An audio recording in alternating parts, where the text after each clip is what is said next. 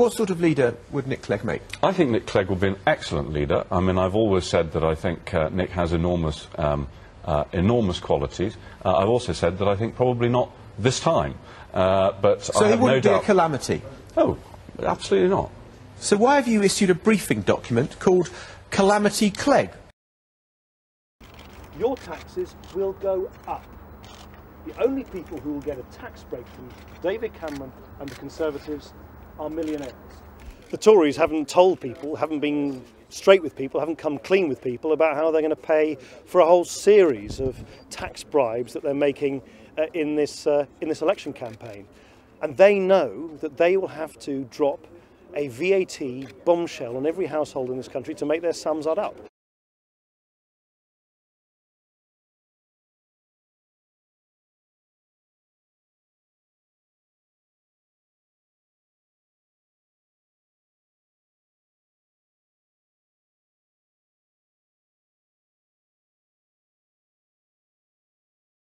Congratulations to you both, Prime Minister, Deputy Prime Minister. Secondly, Prime Minister, do you now regret when once asked what your favourite joke was, you replied, Nick Clegg? And Deputy Prime Minister, what do you think of that? We're all going to have. I'm afraid I did once. We're all. I'm back. As leader, I will defend party policy as it is, which is to scrap tuition fees.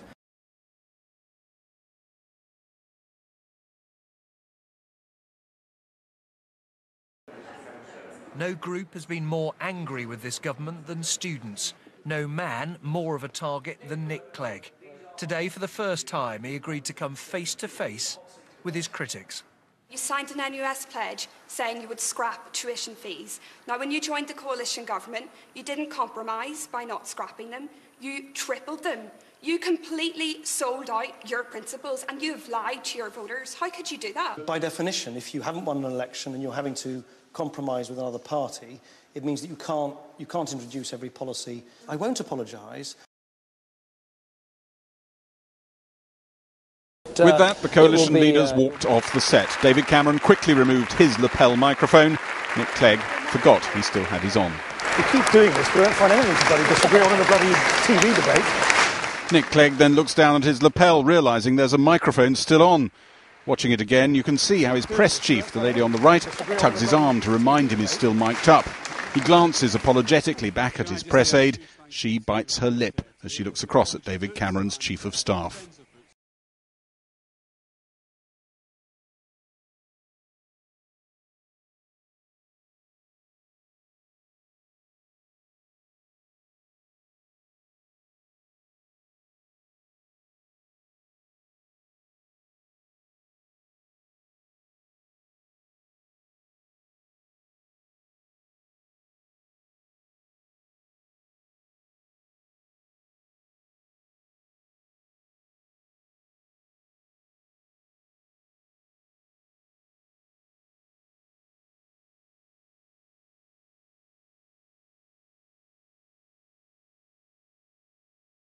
But clearly the results have been immeasurably more crushing and unkind than I could ever have feared. For that, of course, I must take responsibility, and therefore I announce that I will be resigning as leader of the Liberal Democrats. A leadership election will now take place according to the party's rules.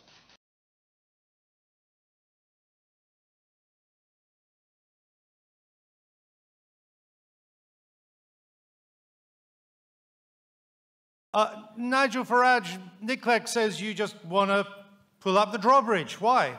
No, Nick, I don't want to put up the drawbridge. I want to control who's coming over the drawbridge. That's what we get by being an independent nation. In that case, if being in the European Union is the genesis of all the anxiety about immigration, why is it then, per head of population, Australia and Canada have twice higher rates of immigration than we do? They're not members of the European Union.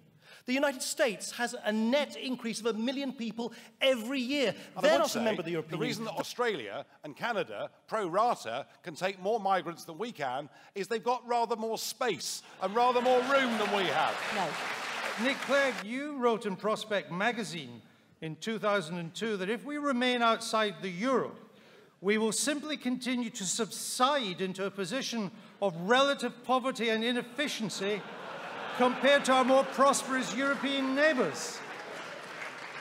Would you like to delete that now? Yes. Yes, I would. Can I just, and I'm going to talk to Henry. It's too late, I've got the cash. Can I talk to Henry, where are you? Yeah, so I don't think I'm probably the best placed person to talk about tuition fees. So I won't address that point. Just to point out, though, that if you don't earn, you won't have to pay. But anyway, never mind.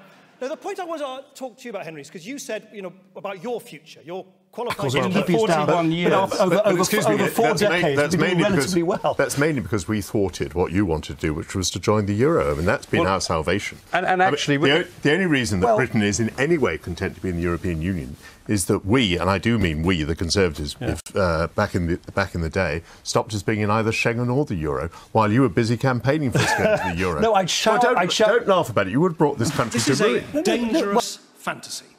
The idea that there's going to be a European Air Force, a European army, it is simply not true. The problem with people like Nigel Farage is they swing at windmills. They see conspiracies everywhere. I wouldn't be surprised if Nigel Farage soon tells us that the moon landing was a fake, that Barack Obama isn't American, that Elvis isn't dead. On Wednesday, we launched the European Defence Fund, and yesterday, the first command centre for our military training missions was established in Brussels. And many believed and told me, you cannot imagine how many and how many times, that it would have proven to be impossible for us to have a first command centre in Brussels for our military training missions, or that it would take us years, decades to do it. It took us a few weeks.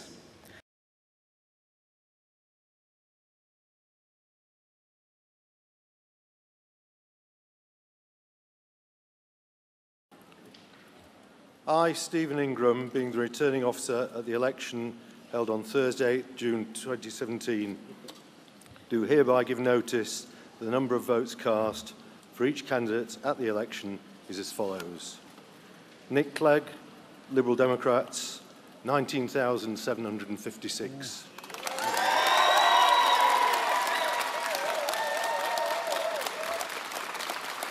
Jared O'Mara, Labour Party, 21,881.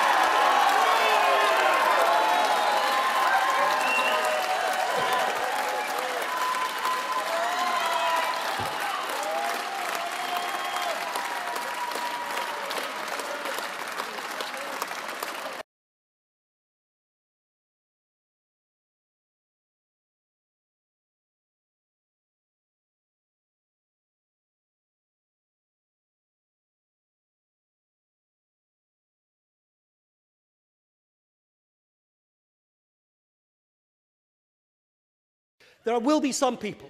There will be some people who, like those Japanese soldiers who continued fighting the last war because no one had told them it had ended in some Pacific island, who will carry on arguing and arguing and arguing. The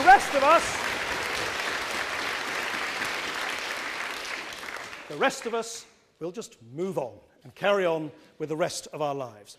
And yesterday, Barnier held meetings with yet another unofficial British delegation in the shape of arch-Europhiles Ken Clarke, Lord Adonis and former leader of the Liberal Democrats, Nick Clegg, who is no longer even an elected politician. We're going to see Michel Barnier and a few other people in the European Commission. Are you here to stop Brexit? If only with that